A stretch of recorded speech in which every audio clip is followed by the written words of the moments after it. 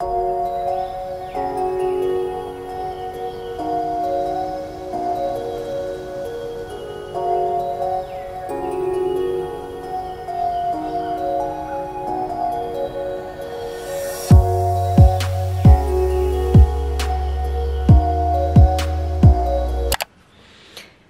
hello. It has been forever since I vlogged, months. I mean, I think the last time I vlogged was in like winter of last year. So I'm excited to be vlogging again. I feel like I go through these phases where I either want to vlog all the time or I want to create like educational content and teach you how to journal. Like there's no in between with me. It is one or the other is what you're getting. But I don't know, maybe in 2022 I can find a way to like blend both of those things. I am in a spot creatively right now where I'm not trying to put too much pressure on myself and I'm just letting things flow creatively as naturally as possible. I feel like I get that way a lot in the winter around this time. Like I have tons of creative energy and creative idea, but I also want like rest and renewal. So finding that balance between both of those things is super important. So anyway, I just finished my coffee and my little morning routine, which I'm thinking about vlogging that for another vlog. My morning routine is always changing. It's always different, but I think it would be cool to kind of show you where it's at right now, especially because there's a lot of creativity weaved into it. But yeah, today I am leaving in a couple of hours to go hang out with my bestie. We're gonna decorate some Christmas cookies, so that should be fun. I don't know if I'll bring the camera there, but that means I only have a few hours to work. It's gonna be a short day today, which is fine because literally the only thing I'm focused on right now is my workshop this Sunday, Creative Dreamer to Creative Doer. I don't know if you'll see this vlog before the workshop. So if not, and it's something you're interested in, I do plan on hosting this workshop a couple of times a year. So be on the lookout. I'll let you know when the next one is. But yeah, so that's my only focus today is finalizing the details for the workshop and writing up some emails for that, for the people who signed up, and then starting on creating the workbook because at the last minute I was like, I'm gonna create a workbook for you for this workshop, which should be easy and great anyway. I'm excited to do it. So I'll start that today and then hopefully finish that tomorrow. But for now, I'm gonna go get myself out of my pajamas. I'm gonna put on some makeup and fix up my hair, get something to eat, and then I'm gonna work. So I forgot to record myself working and now it's the end of my work day and I'm leaving to go to my friend's house to decorate cookies. So apparently we're vlogging again tomorrow morning and tomorrow because I cannot believe, like that's how long it's been since I vlogged, that I forgot to vlog. My bad.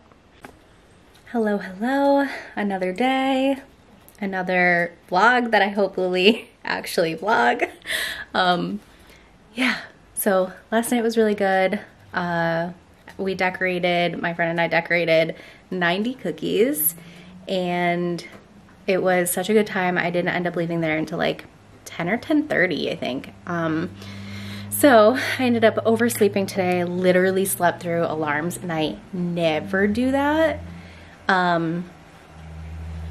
Oh, my water's boiling for my oatmeal.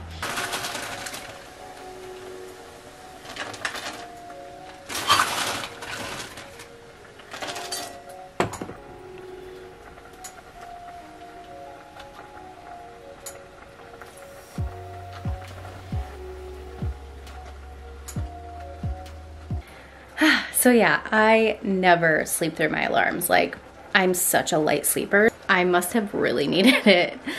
But on today's agenda, we have, let me see. I have a creativity session today with a recurring client at 4. I have somebody who's interested in branding photography, so for her like passion project, which I'm so excited to do for her. So I'm gonna get her all set up there. And then I'm gonna finalize everything I didn't get to yesterday for the workshop. So finishing up the workbook, making sure all the details are good to go. And honestly, that might be all I get to today. I have other things on my list that I could do, but that might honestly be it.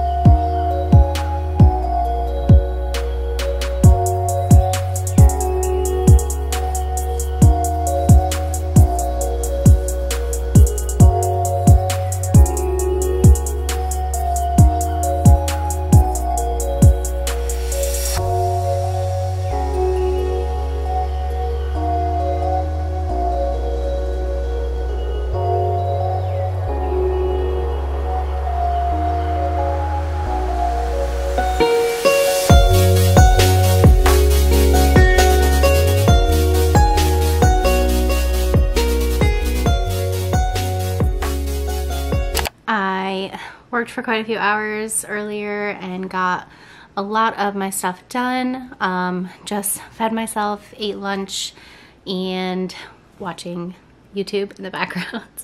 Watching some of my favorite bloggers. Wow, I can't deal with this light. Hold on. It is 3:30. I'm going to go clean up my desk because I worked on the couch today. Mostly because it was like a I want to work on the couch kind of day, but also because when we decorated for Christmas, we had to move things around in our apartment.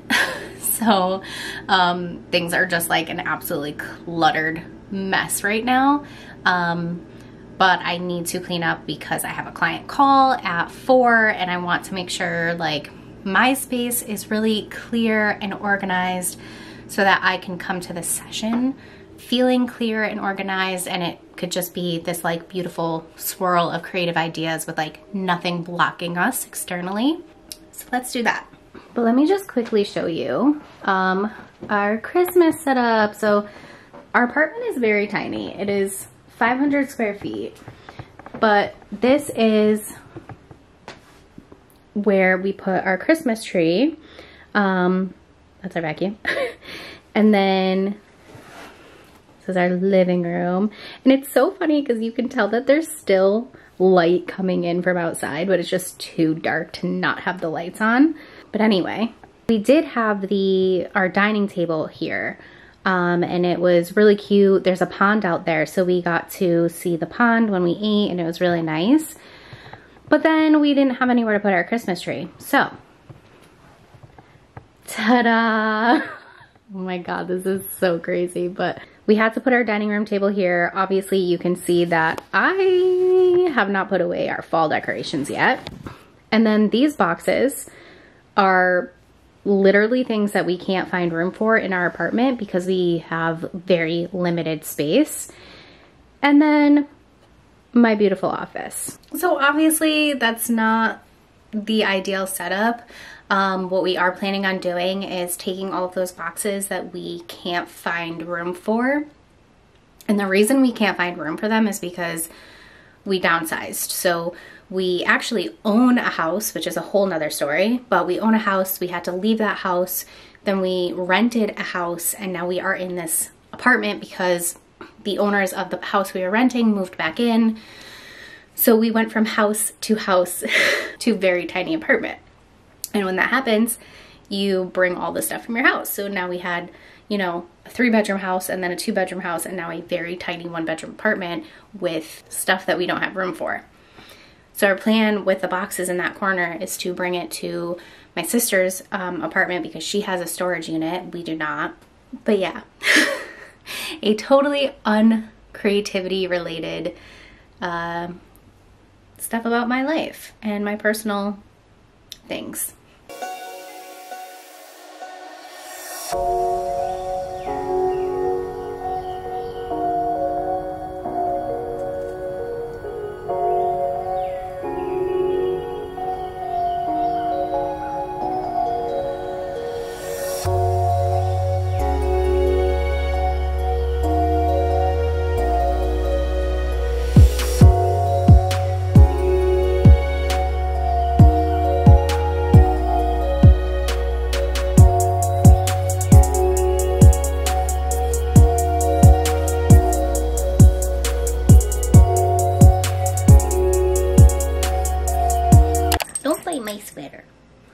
Okay, well, it is like 8 o'clock now. My session went beautifully and Ryan and I ate dinner and now I'm relaxing, turning my brain off. But before ending the vlog, I thought I would talk about something that has been on my mind as a creative, and that's basically like tapping into all of my gifts and all of my talents and allowing myself to be multi-passionate instead of just being one thing and looking at myself creatively in one way. So my whole life I was like, I want to be a writer. I mean, I was creative in so many other ways. I loved to paint when I was a kid. I loved to draw. I had like all of the Lisa Frank things. I remember my mom buying me a Lisa Frank like pottery thing when I was a kid. So I've always been like incredibly creative, but it hasn't been until recently that I've like allowed myself to tap into that fully. Obviously I still do all of those things as hobbies and like to light myself up and to bring myself joy. But ultimately I want to make a career out of being creative. I want to follow this path in a way that is not only going to sustain me financially, but allows me to be in this creative work every single day because that's what makes me feel good. So for a while I had this idea of being a writer, which that's who I am as a creative, like number one is a writer. But I thought that was the end all be all. And I didn't realize that I could tap into all of these other creative gifts that I have to support myself as a writer. So of course I have my coaching and my courses and workshops and memberships and things that I've done in that way where I'm, you know, helping other people and serving other people with the work that I do. But I'm also allowing myself to branch out creatively. So right now I am working on opening an Etsy shop. I have sold poetry prints in the past, but I was like, why can't I open an Etsy shop and sell my journal deck and my poetry prints and my guided journals and maybe gift boxes down the road and the guided journal that I want to create? And then my dad was like, you can make mugs and put your poems on them. And you know, why can't I? Why can't I? Like, what is it that stops us from using our gifts as a way to serve people, but also make money and sustain ourselves? And the creative part of me, the creator in me, is so excited about that. Like, it's so silly, but I'm like, I really want to make mugs. That sounds fun to me. That sounds like something that would light me up. So why have I been putting myself in this creative box where it's like I'm just a writer or just a coach and I can't do anything else creatively? I can't explore my other creative sides. I've also dabbled in photography for years now, and I freelanced for a organization a couple of years back that I worked for.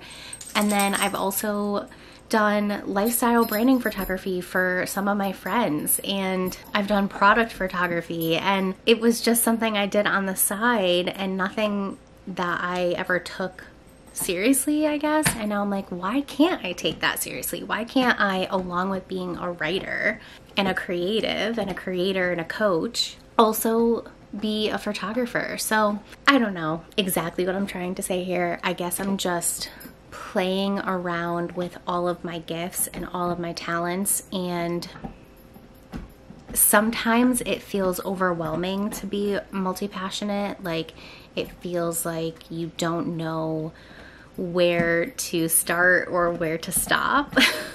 And then in other ways, I can see how all of these gifts that I'm leaning into really do blend so beautifully together and make each other work. You know, for instance, I coach creatives. I coach other creatives, and specifically other creatives who want to bring passion projects to life.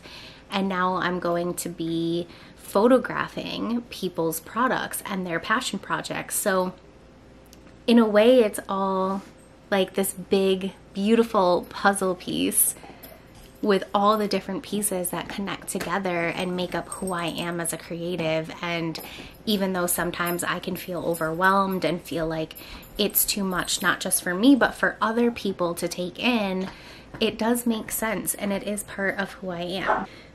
But yeah, I just wanted to share that with some other creative people because I know that I am not alone on this creative path and creative journey of mine and the way that I sometimes feel about my process.